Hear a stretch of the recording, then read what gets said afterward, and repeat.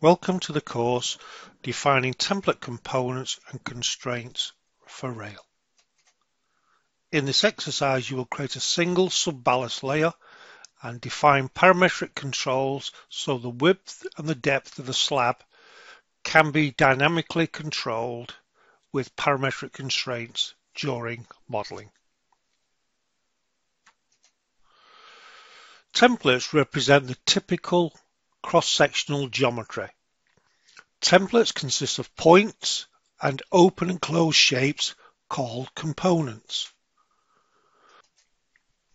Points can be null or standalone points, but most points are part of components. They are what components are made of. Rules are used to represent the engineering relationships between points. For example, an edge of pavement is typically constrained to a centerline by a width and a slope. Templates can be extruded along any 3D line string using the Apply Linear Template tool. For example, a curb template can be applied around a traffic island, a slope treatment can be extruded along a road corridor, hinge point, a pavement line, curb and slope treatment can be extruded along a pavement saw cut line. Corridors are dramatically more powerful. You can drop multiple templates along a corridor and control how to transition them. Consider a corridor that starts without a curb and gutter but later needs them. A single corridor can have multiple cross-sectional geometries and behavior. Template points can be controlled by independent geometry, and many more aspects of a template can be customized along a corridor. There are multiple corridor courses teaching these capabilities. So first of all, we're going to start by opening the software, selecting the workspace and selecting the work set, and then open an existing DGN file.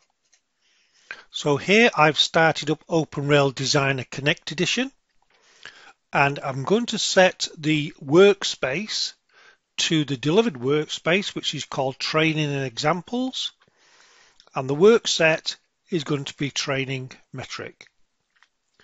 I'm then going to hit the Browse button and browse to our dataset folder, which will be defining template components and constraints.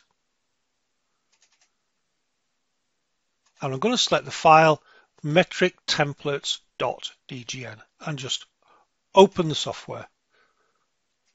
Our DGN file is now open, and right in the top left hand corner of the DGN, we're going to set the workflow to OpenRail modeling,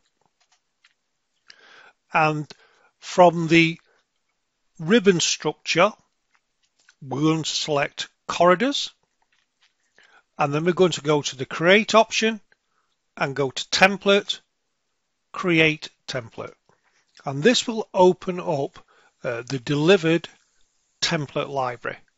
Again, delivered means this is the one that we give you with the software, but we want to open up a specific template library that's related to this project.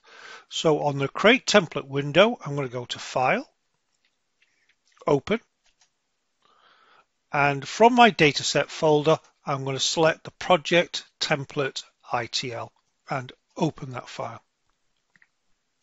So what you will see now is our typical template or create template view window, where we've got our template folder structure, our preview area, and the current template that can be edited.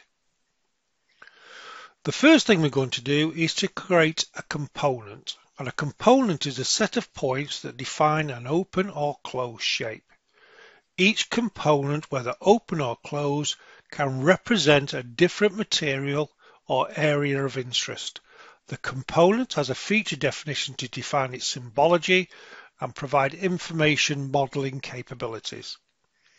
A simple component, like the one we're about to create in this exercise, is a closed parallelogram defined by a slope, a thickness, and a width. and it's excellent for representing single individual components. So first of all, under the components folder, as we're going to expand, I'm just going to go right click and select new template, and this template I'm going to give it a name, and we're going to call it sub ballast layer. Now first thing you'll notice, there is nothing in the template window. So we need to create a component in here, but first of all I'm going to select the dynamic settings window. And the dynamic settings window has multiple functions, one of which it allows us to step or snap to the grid by setting the step. So in here I'm just going to set the step to 0.1 for both X and Y. I'm going to put the point name here on hinge.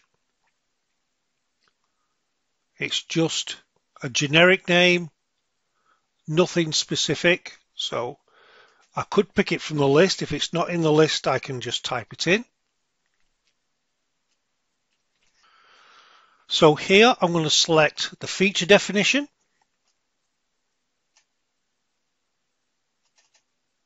So I'm just going to go to template points, rail, use the slider across and select TL rail subballast for the feature definition. In the create template window, I'm going to right click and select add new component. Now there are 7 different types of components that you can generate. We're going to do a simple. And you can see you've got that simplet component on the end of your cursor. Down in the bottom left hand corner, we're going to give this component a name. We're going to call it sub ballast. The feature definition for this is we're going to go to the mesh, rail, scroll across, and again pick TC rail subballast. The slope we're going to give to this, we're going to give it minus 3.33%. The depth is 0.15 meters, and the width is going to be 2.6 meters. You can now window into the origin point of the template, which is at the grid line 0, 0, and you can place the hinge point at 0, 0, and just hit the left mouse button. Here is the fit view button, and just go file and save that template. We're now going to edit the subballast layer, and we're just going to double click on this point here that says hinge 2. You can see that it has 2 parent points, so it is fully constrained. The constraint 1, we're going to change this to a slope. We're also going to change its parent point. So I'm just going to use the selector, and I'm going to pick this hinge point, which is hinge point 3. And I'm going to leave the slope the same. I'm just going to go apply on that. Constraint 2, again, I'm going to change it to slope. Now, because I've picked the same type of constraint, I obviously can't have the same parent point. But the parent point is hinge 1, and the slope here is going to be minus 50%. 6%. And again, hit apply and close and hit fit view. So we've just altered the slope of that line. So again, I'm just going to go File and Save. The next step is to assign useful properties to the points. That means give them some useful names. Names that people will represent and recognize for the particular point. So I'm going to double click on the point at the origin, which is the hinge point. And right at the top here, I'm going to select from the point name list. If I scroll down, rail sub ballast, and just hit apply. Right, I'm now going to use the target selector, and I'm going to pick the point below the origin point. And again, I'm going to change its name. And again, from the list, I'm going to pick rail sub ballast. But I'm going to add the wording _ BOT for bottom. And again, hit apply. Again, use the target selector and pick hinge point 1. And this time, again, I'm going to pick the rail sub ballast point name. And again, I'm going to add the _ SHDR for shoulder. Go apply. Again, hit the target selector, select hinge 2. Again, for the name, hit the pull down, select again rail sub ballast, and add the word _ SHDR space BOT for bot, and go apply and close, and then again file, save.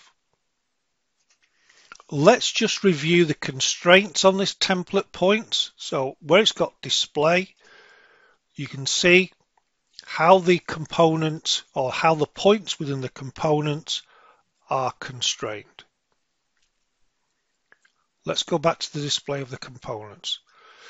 The last thing we're going to do in this particular section is add some parametric labels.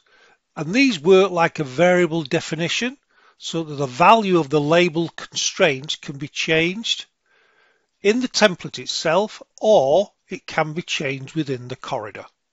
And these names can be anything that the user wishes to place on them, but typically give them a value that is recognizable. So the first one we're going to select is the rail sub ballast shoulder. Just double click on it. We're going to type in a label called sub ballast slope and just apply on that. For the horizontal constraint, we're going to select sub ballast width, and again hit apply and close. We're now going to select the rail ballast shoulder bot point, and for the constraint label for constraint 1, select for the label sub ballast slope. You don't have to pick it this time because it is already there. I'm not going to give that one because it's a different type of slope. And again, just apply and close. Then save the template library. And that completes exercise 1.